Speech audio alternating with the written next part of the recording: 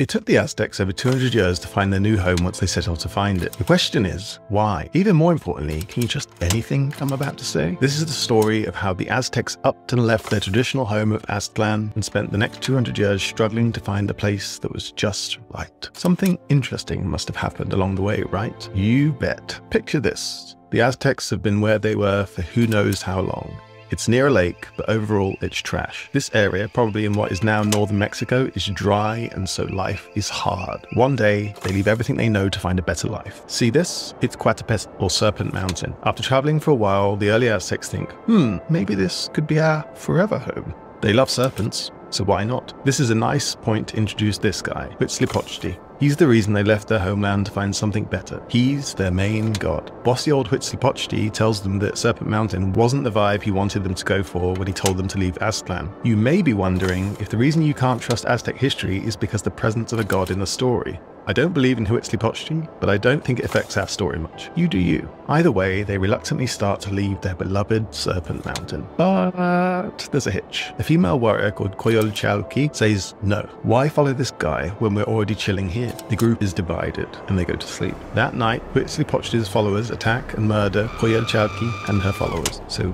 Huitzilopochtli gets his way. They leave. Next, they move on to Tenayuca, but it's not right, nor Huexotla or Texcoco. Why? Because Huitzilopochtli. At this stage, need I say more? This is the Mexico Basin. It's lush and green, filled with food, and has a lake for fresh water, the opposite of where the Aztecs started. Over 100 years later, they stumble into it, but it's not exactly untouched land. There are some very powerful people around here, along with places like this. It was the Toltec Empire, a much older civilization, now gone. They settle over here, Chapultepec. It seems ideal. Yet again, why would the Aztecs ever leave it? We'll get to that. It's technically Huitzilopochtli's fault. What a shock. But it's not for the reasons we've seen before. First, a distant cousin of Huitzilopochtli called Copil decides he doesn't like where things are going. He breaks away and attacks the rest. The remaining Aztecs fight back. They win, kill Copil, and throw his heart into the lake. Stick a pin in that. Over here are the Chapultepecs. They are one of the powerful groups around the lake. The now reduced Aztecs decide it's time to secure their position. They ask for the hand in marriage of one of the Chapultepec lord's daughters. They agree.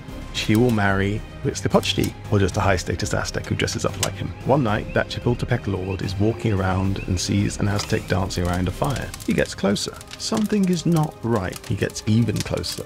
Is the Aztec wearing something over them? They are. It's his daughter's skin. He storms off to find some soldiers. The Aztecs don't have a clue what is about to hit. The Lord and his men attack. The Aztecs are on the defensive. They try to defend themselves, but they are being pushed further and further back. Now all that's behind them is the lake. We know this wasn't the end for them, but what did they do? They go into the lake. Will they drown?